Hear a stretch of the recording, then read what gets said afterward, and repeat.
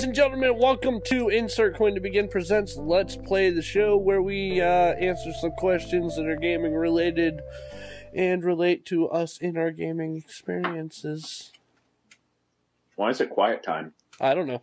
Joining us this week, back from the dead. He claims he wasn't dead, but he kind of looks like a zombie to me. It's Fuzzy at Fuzzwad.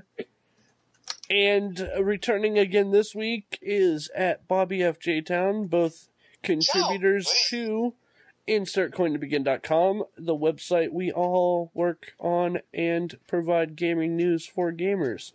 By gamers. In gamers? Around gamers. Yeah, around gamers. See, if you're watching the video, that's our lovely website. Graphic was made by Bobby. I should make a new one soon. Very nice stolen images, by the way. And in case you have never tuned into the show, we answer a series of questions each week, each increasing in the length of discussion, or so it should be, or we go on a tangent of naming Lego-themed things. Are you just inserting random name words? I am. Lego Charlie Brown and the Great Pumpkin. Oh, nice. Like that. Alright, and as always, we start with the same question. It is, what are you playing and did you play the challenge? Apparently last week's challenge was Snood, even though we never officially announced it. I didn't know that. I didn't play the challenge. I will make that up later. Let's start with Bobby. Bobby, what are you playing and did you play the challenge? This week I played the Forza Horizon demo. It was really good. It's kind of like Forza meets Burnout Paradise or Burnout 3, which were some of my favorite games.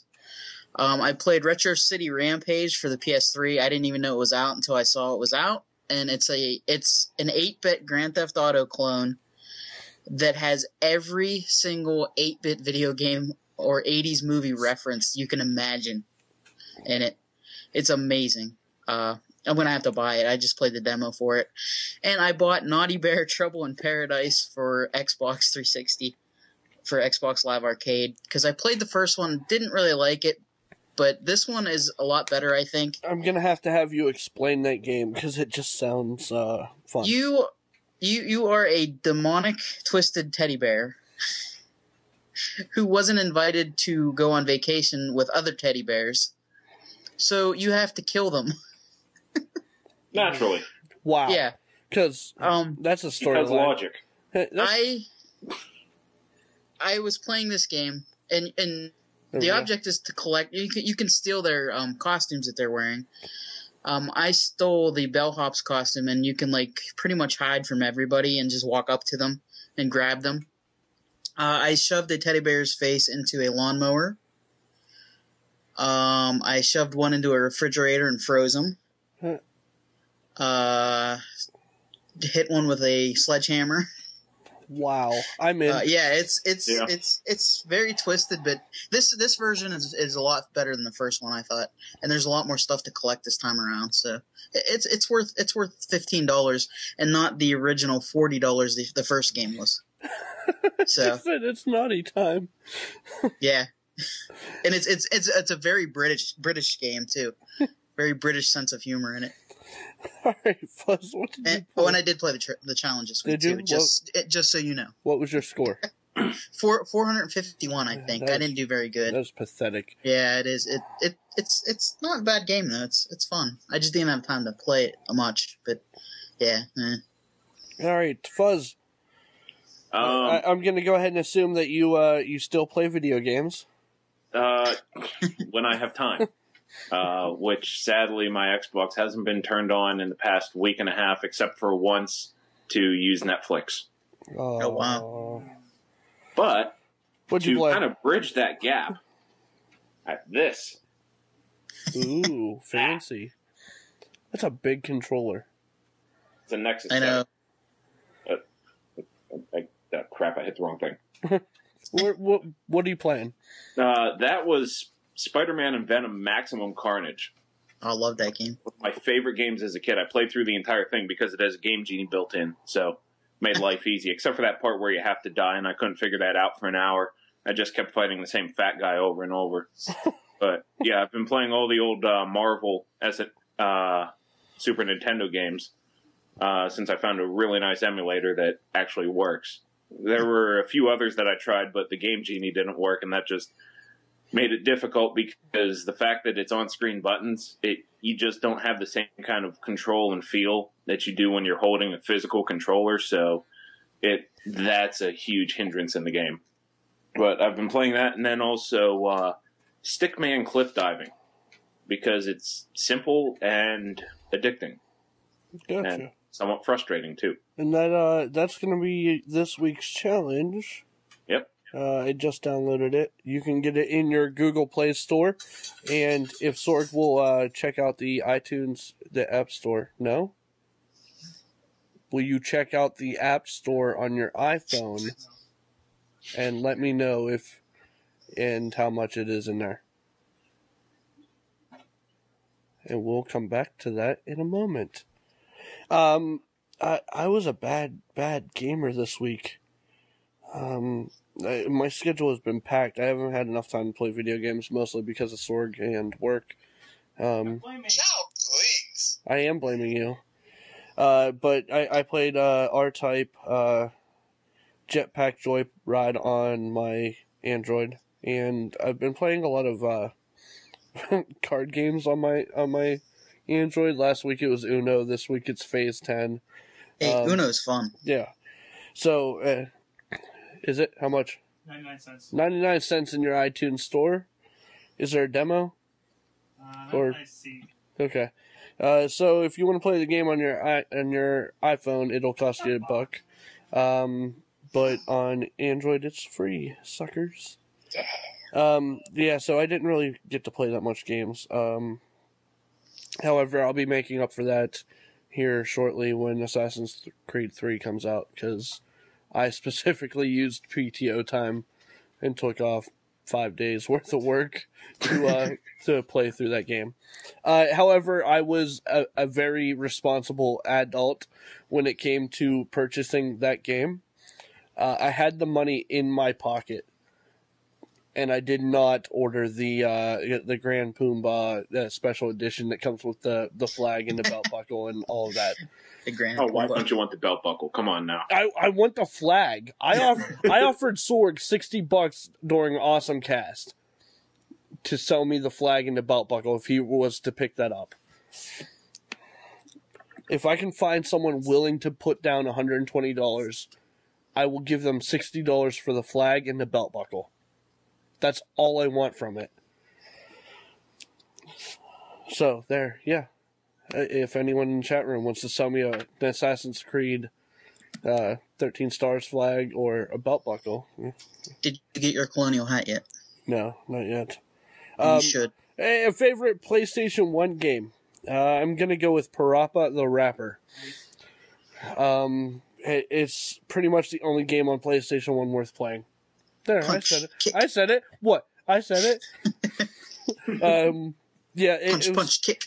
It was an amazing game for the time and what it was. If you've never played Parappa the Rapper, I'm not sure why you're listening to this show, honestly. But you should definitely run out and play Parappa the Rapper. Bobby. I'm going to have to go with Destruction Derby 2, which was like one of my all-time favorite games. It was Burnout before Burnout was Burnout.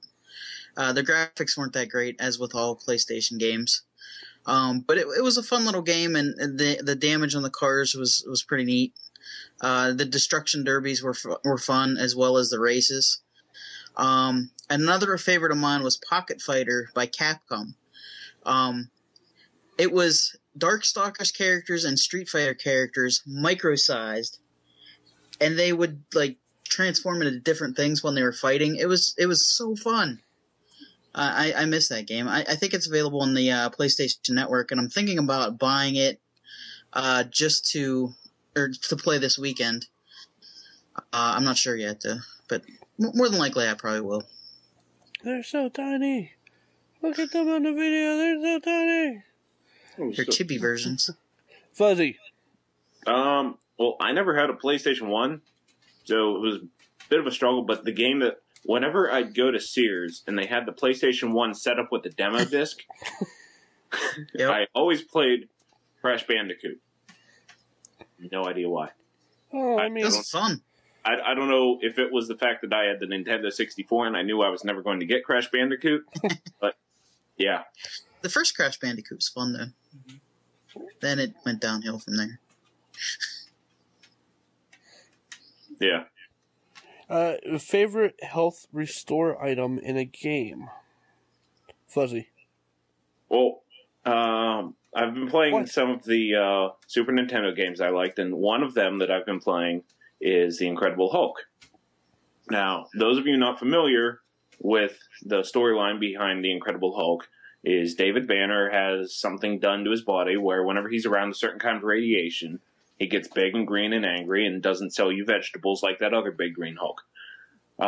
So what it comes down to is whenever you're fighting through the game and you have all these robots shooting at you, you're going to take some damage. I need to pick up health somehow. So there's little capsules of radiation just conveniently laying around. Just right there by the telephone booth, by the bench by the bus stop, in the sewer, on roofs of buildings. You just walk around, oh, look, oh, there's that radiation.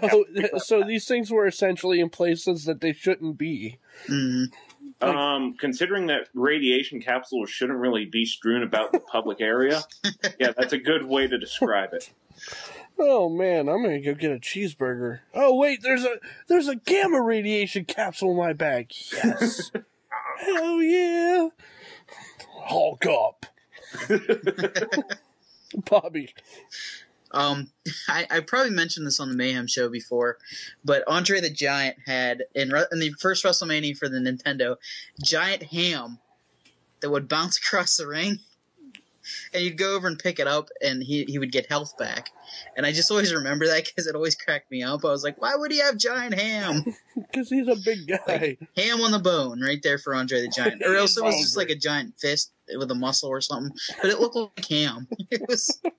But another favorite of mine is, of course, the energy tanks in Mega Man, because you couldn't get through the game without them.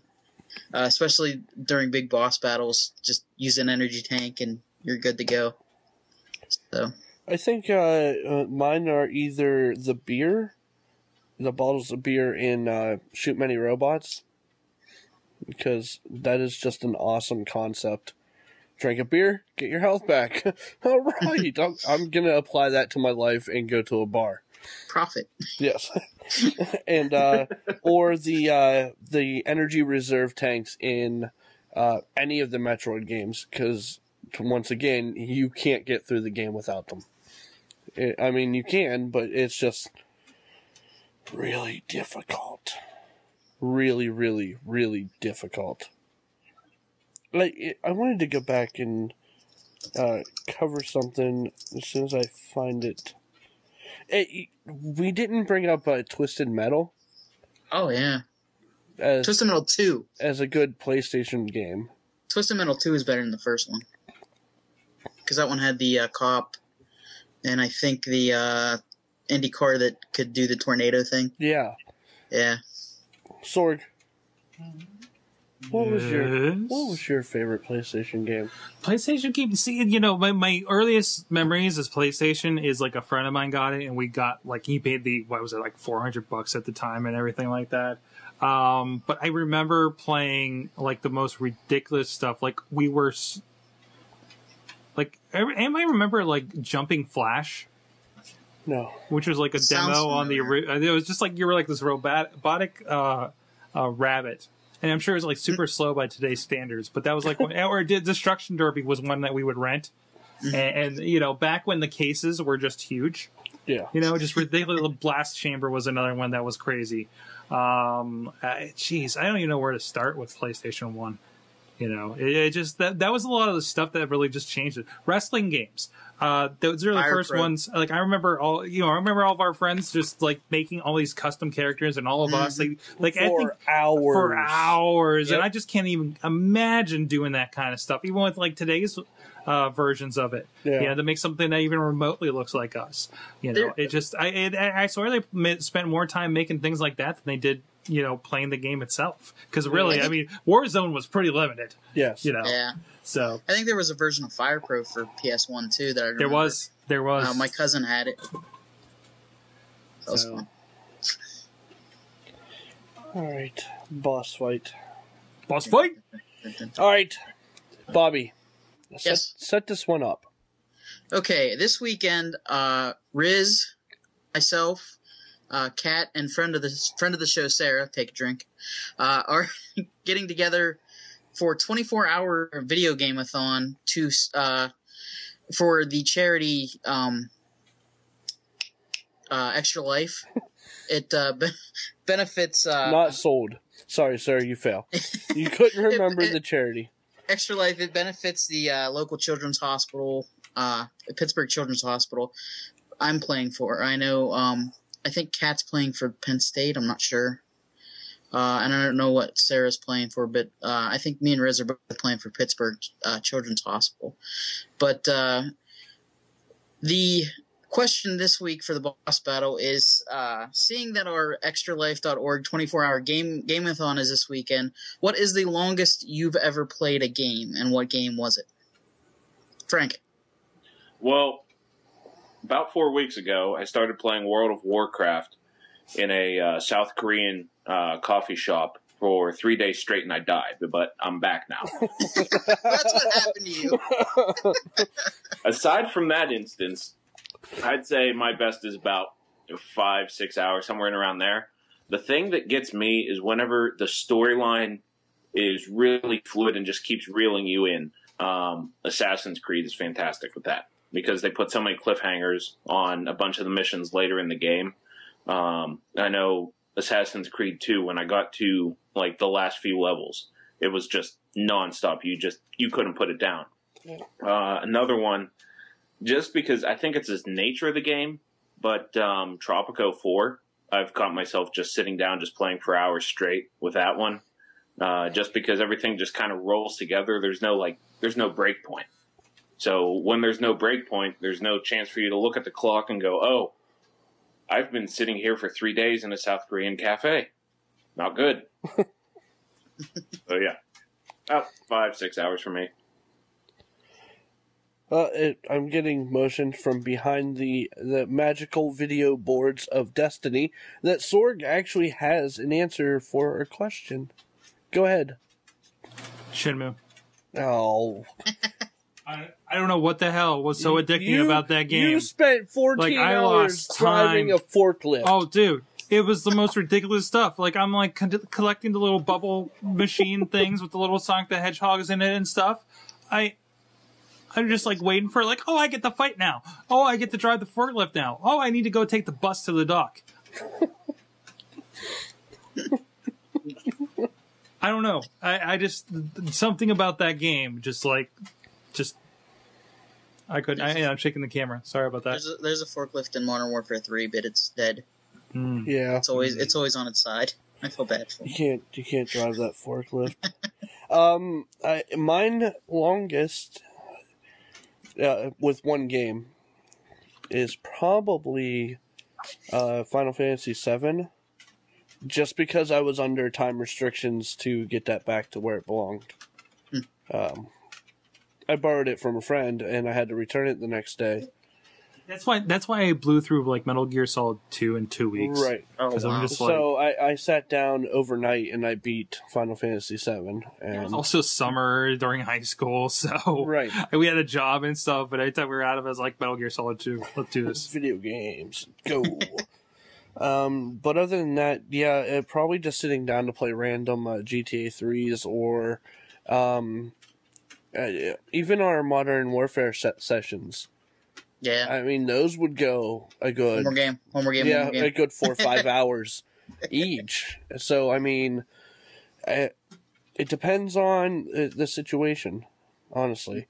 Because I mean, obviously, I can play video games for 24 hours straight, and I do. But you've done it before. Yeah, At least once a year. yeah, at least once a year, I sit down and I play video games for 24 hours straight. So, I mean, the longest single game straight was probably a good 12, 13 hours on Final Fantasy VII. So, go ahead, Bobby. Mine would be Rampage. I played it for 8 hours, and of course got the "thank you for playing" screen when I beat it, and then the game started over, and I rage quit as a 7 or 8 year old. How sad? How sad did it make you that you played that game for that long and that was the screen that you got? Devastating. Like, hey, did you punch? Did you punch something? I don't know what I did. I think I threw the controller down. I was like, I hate this game. And then now I look back fondly on the game, except for that moment. Another one was, I know you're going to hit me for this, Chachi, but Final Fantasy X. I would play in high school for hours upon hours trying to get through the game. Like you said, Modern Warfare 3, or in Modern Warfare 2, when that first came out, we were up playing endless hours of the night. And this weekend, I'm hoping Skyrim or Borderlands 2. Probably going to play that a lot. So, we'll see. Maybe Naughty Bear. Naughty Bear. That's just fun to say. Naughty Sword, Bear. what's the chat room have to say? From the chat room, we got a few responses going on here. Of course, Riz, back on that other discussion, he said pain pills and Max Pain. Yeah, those were good ones, too. Yeah, those good ones. Good ones. I always look for didn't they affect you if you started taking too many of them? Yeah. A little bit. Well, I thought that the pain pills were the ones that put you into bullet time. No, I think it was General Health. Oh, okay. So, and Zelda Ocarina of Time, I think I spent 5 to 6 hours when I first got it. Bo Diggity says used to go do 4 hours minimum, 10 p.m. to 2 a.m. I think he's talking about Modern Warfare. Oh, yeah. Street Fighter 2 back in the day, I beat the game with every character. I don't know what that other thing is. Bonnie Bear. I don't know why he's talking about Bonnie Bear. He wants us to go to sleep. I'm going to put you to sleep. Another thing. My friend Josh and I would play Mario Kart endlessly, and we did the mushroom, all the cups together, and we timed it to the first Killer CD, and it timed out perfectly. It was weird. It just perfectly. Were you high when you did that? No, it's like Wizard of Oz and Dark Side of the Moon. To go back to the discussion of friends of ours spending way too long on a video game, you remember when the MTV Music Generator came out? And how much time just a group of us in high school would spend on that game alone? Dude, the one guy, didn't he use some of the tracks he made from that? Yeah. Like, in his music? Yeah. Like, they actually outputted it to a computer so they could record to it. Yes. Like, that was how he generated beats. I ended up picking him because, like, we were in the rap group, but, like, I knew the dude with me could make beats. Like, he had the mind for it. And I'm like, the guy, and I even gave him a computer. It's like, here, use this. Try to use Acid. See if you can learn it and figure it out. I even just went ahead and bought him, like, it was the Def Jam one. Yeah. For like PS, because Music Generator was PS1, right? Right. And I'm just like, here, I was like, there's a PlayStation 2 game, see if you can make beats out of it. Maybe he'll give us something to start with. It was just like that with that interface with a controller like that. That's ridiculous. Yeah, it's insane. Especially versus what we have in like GarageBand now. Yeah, but honestly, and not just the music, but the video to go with the music. I mean, it got to the point where everyone playing would have their own VHS cassette that we would record them from the TV. That way, we didn't take up all of the room on the memory card. Oh, so you have them securely identified. I securely kept on a VHS tape somewhere. Wasn't there a game called Amplitude 2 that did that? No, that was more of a. It was like Guitar Hero. Actually, wasn't that was the same guy? It was Harmonix, wasn't it? Yeah. Like that was Guitar Hero before it was Guitar Hero. Yeah. It was basically before they had a guitar, I think. So. Yeah, they just used a controller, and I remember that game. Oh man, the amount of time we spent on creating games is just insane. And one more game that I wanted to bring up for PlayStation before we end the show, Monster Rancher. Mm-hmm. Did you ever spend any time with Monster Rancher? It's one where you could put another game in. No, not just games.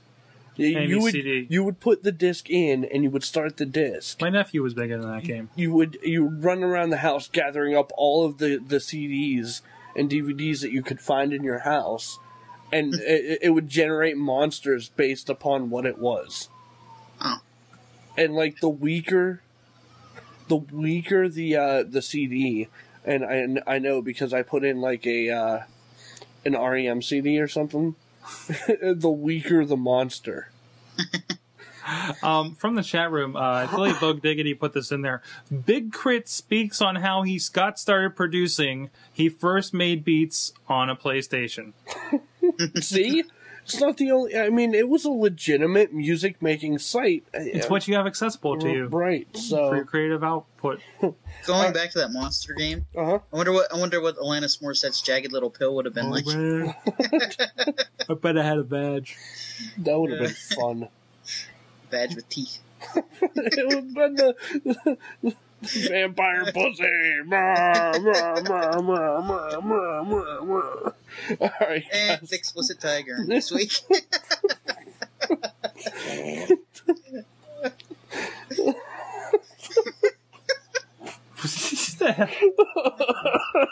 We're laughing about the vamp pussy. The vamp pussy.